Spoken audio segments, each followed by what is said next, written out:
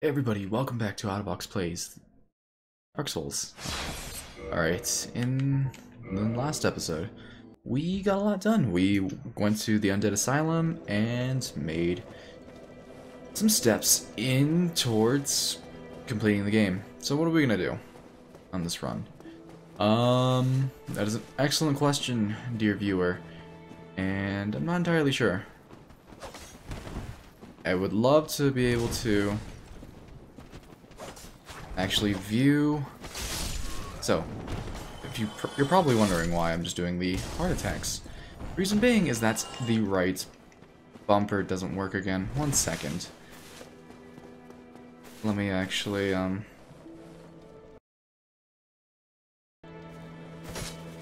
this work? No. Let me quit out and then come back in again.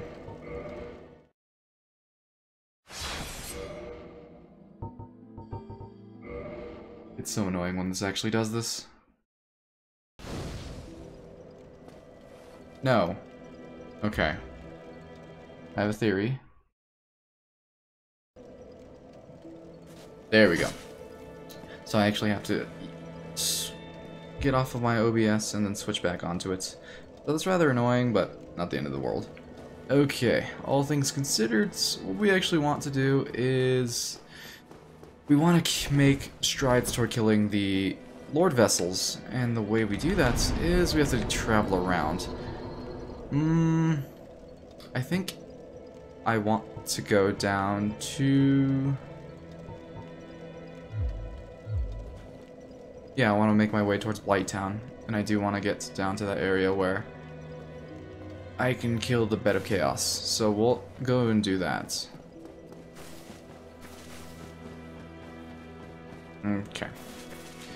So we're gonna go down to Blighttown, might as well get that out of the way, and see if we can actually kill the Bed of Chaos. So, going to Lost Isolith and that sort of deal. It's gonna be very bright, and I don't necessarily know how we'll actually balance the video out. But we will make our way back down towards that area. It'll be very dark. Actually, before we do that, let's go over here. As you can see, that's the Wayward Knights.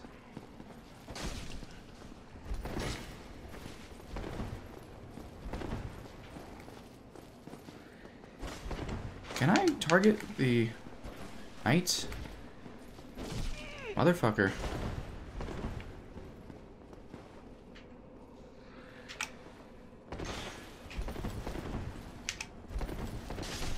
There we go. Asshole. Really? There we go.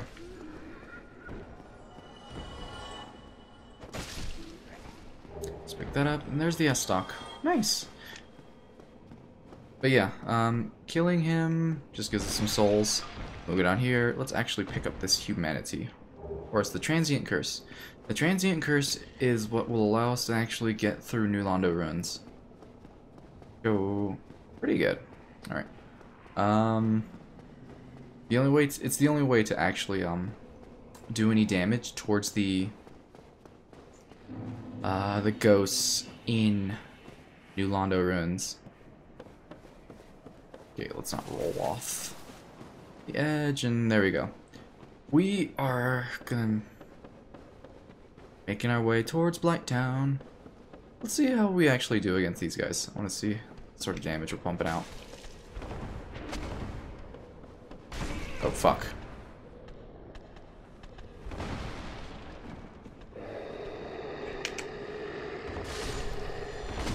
Alright, well, let's not get hit.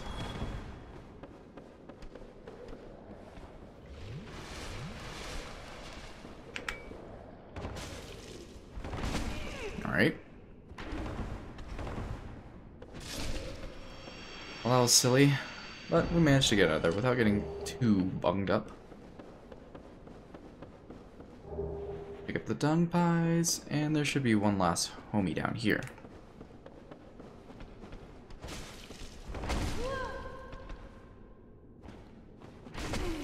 shit.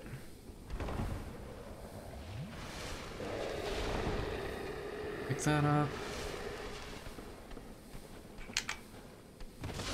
There we go. So I'm gonna equip that. I should probably keep the Homeward Bounds equipped, but I do want to pick up there.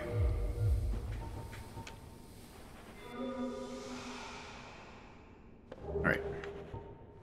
Let's make our way further down into Blighttown. Ugh. Doesn't feel good to be back. Oh hey. Forgot this. I don't know if it's a mimic. Guess not. The key to New Londo Ruins. Oh, that's the key you actually use to get out. Well, you use it to get down to open that gate in the Valley of the Drakes. Interesting. At least we can one-shot those guys. Yeah, the less time I spend in Blighttown, the better.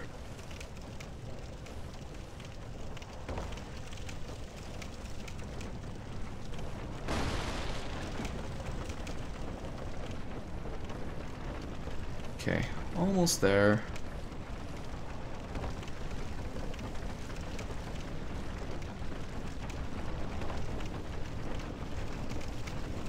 And we just ride this down. Okay, this way wasn't actually as bad as I anticipated. Alright. Now, where we have to go is... we have to go back into this area where we fought Quelaag, and then from there, that's where we actually, have the ability to get down to the bottom area, or the Demon Ruins.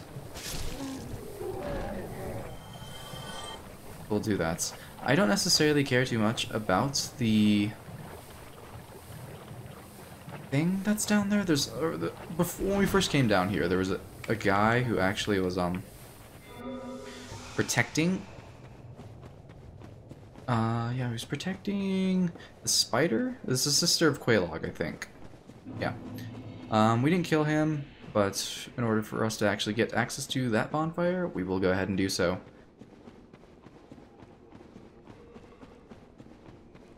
Alright. It's a bit of a jog all the way down here. Luckily, we don't actually have to fight anything, although we should be doing a good amount of damage at this point, so just keep on running.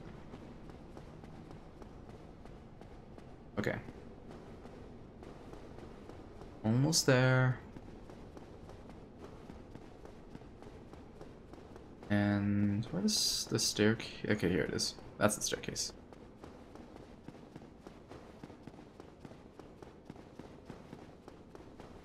A lot of running in this game.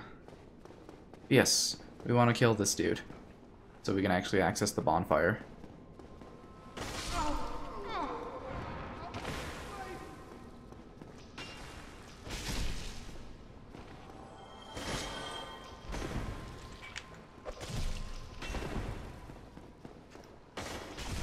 Yeah, that's one of the reasons why I hate this air. This. Alright, well.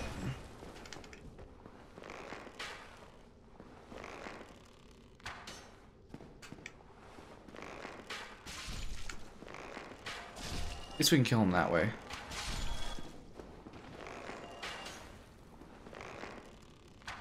Come on.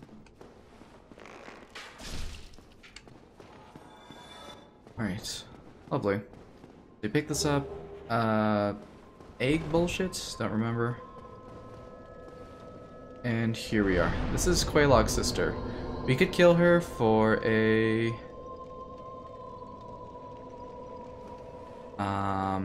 forget what it is. Oh, a Firekeeper soul, because technically she is a Firekeeper. But not gonna do so right now. Probably when we finish the game, but yeah, no real point in killing her right now, because I do want to keep that bonfire active. Oh yeah, if you actually kill a Firekeeper, the fire that the bonfire that they're associated with will go out forever until New Game Plus.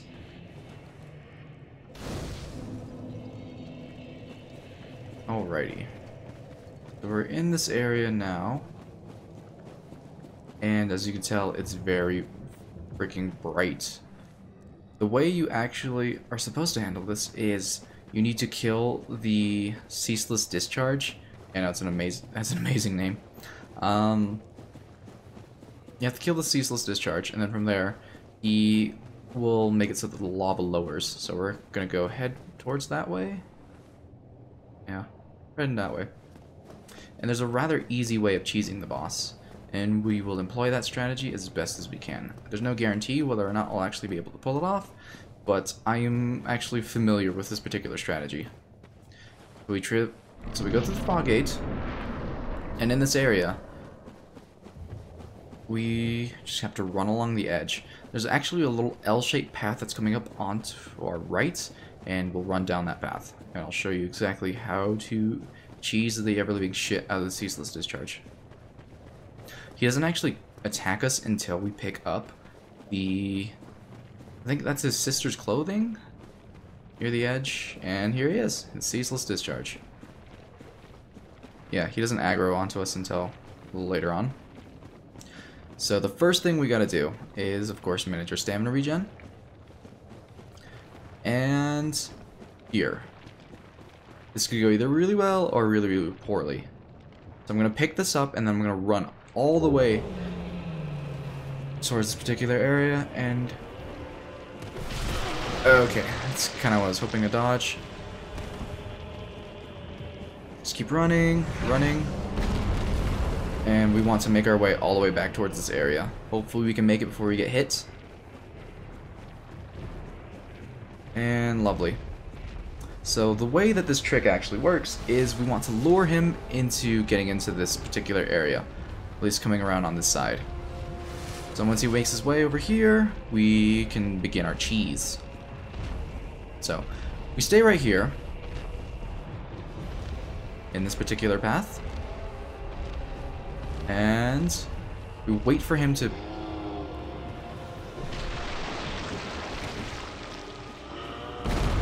And there we go. We want to make him attack into this path with his arm. So we just chill right here. Come on, attack me. You won't do it, you little bitch.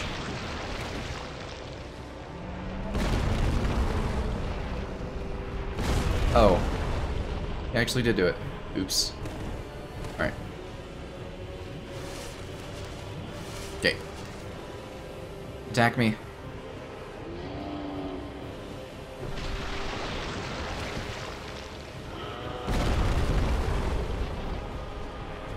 Where's your tentacle, bro?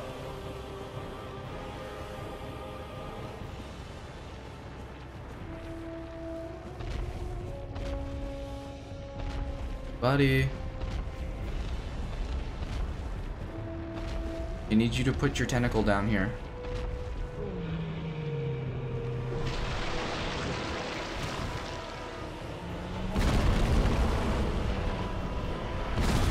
Oh, fuck.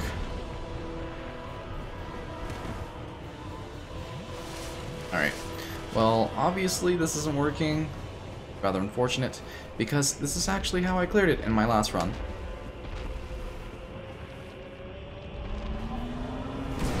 Oh, fuck. That won't work. Buddy, I need you to actually attack me in this area. You know how to do it.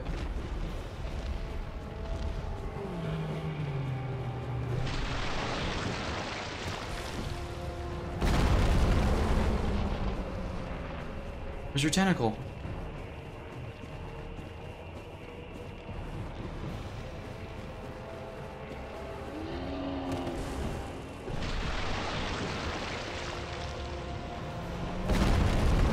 Yeah, like for real, where's his tentacle? There it is. I'm doing a really bad job of timing these things.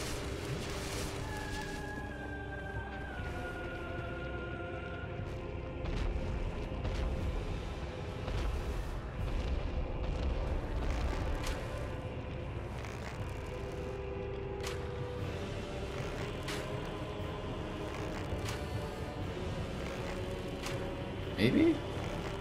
13 damage, alright.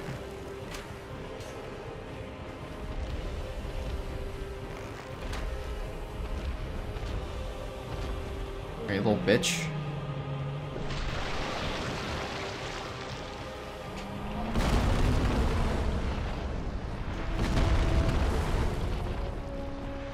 Where the fuck is your tentacle?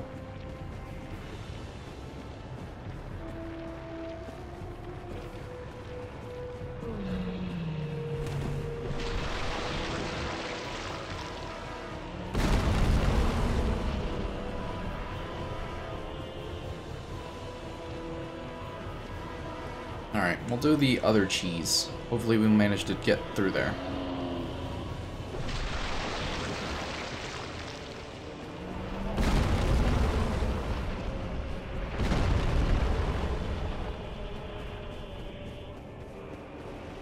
Alright, so we're all the way back at the fog gates.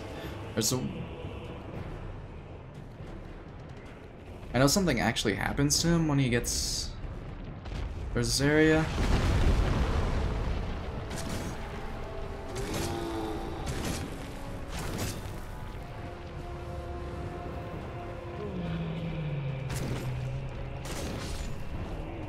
And there you go. He loses his grip. There you go. That's how you kill the Ceaseless Discharge. Apparently we didn't do it the other way, but this way works.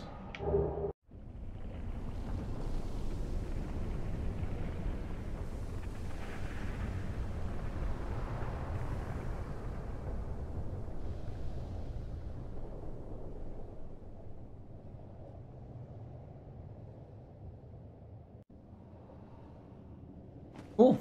Well, now that we actually killed him, we can finally explore the bottom parts of the demon ruins. Give us 22 souls, and we will make our way back to the bonfire.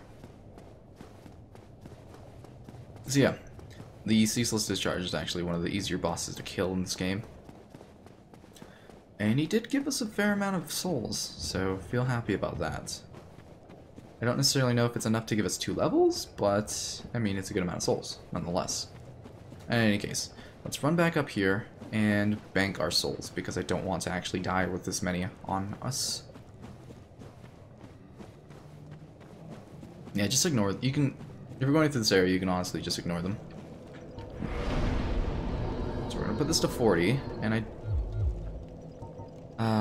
but we're really close. So we have 40 dex.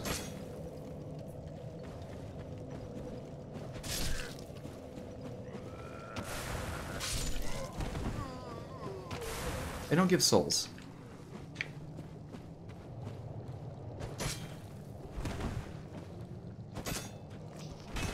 That's unfortunate.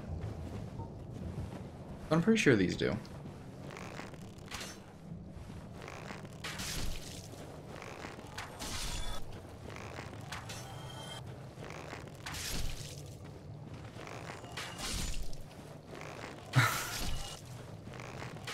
This is honestly a little ridiculous.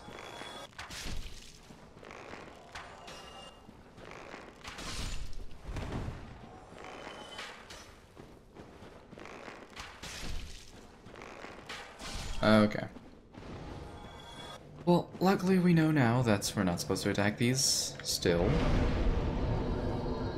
And that actually gave us enough souls to level up that. So we're gonna put that into our endurance. And now we're gonna move on. A little silly, but that's fine. Okay, anyway, now that we actually killed the Ceaseless Discharge, we are free to explore the bottom parts of the demon ruins. Well, the before part of the demon ruins.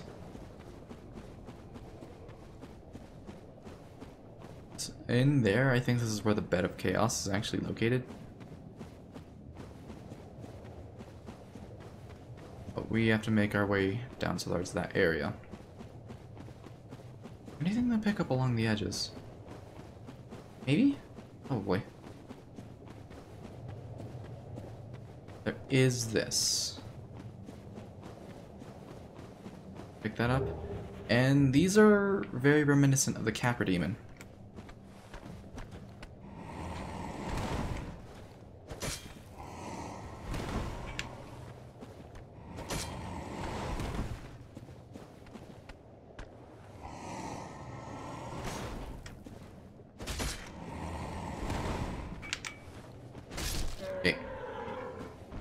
Killed him pretty easily. Does he drop anything? No. Do we want to tango with these guys? There's that. Probably not. I'm feeling lazy, so let's just run our way down towards this way. There are a couple of NPC encounters that we could partake in, but those require us to actually be kindled. The one that I know for sure does come in this. There are two in this area. The one that spawns right here, and there's another, I think it's called, he has the thorn armor, essentially. But they only come out when you actually have your humanity restored. But the risk of having your humanity restored is that you get encounters. Sometimes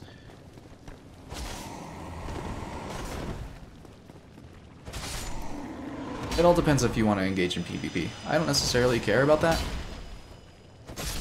So I probably won't be able to, won't kindle any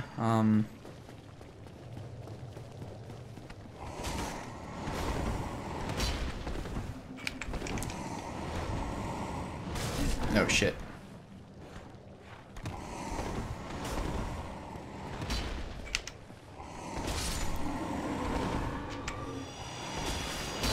Okay.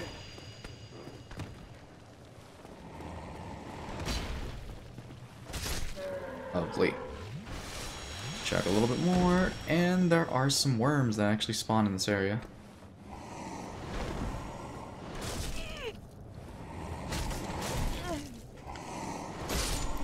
Okay, check some more. Even though we are taking a bad bit of damage, we should be honestly be completely fine. Is a staircase. It's right there. But worms spawn, actually, from this area. And they're kind of annoying. These little totem bros, they spew fire, but they're relatively, like, easy to kill. So we should be honestly fine. Right there. There's that worm that spawns. We might be actually able to kill him. Just using... I do know he thrashes back and forth.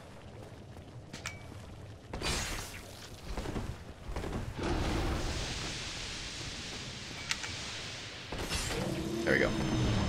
Not too bad. And he was covering a bonfire, so we will light the bonfire and...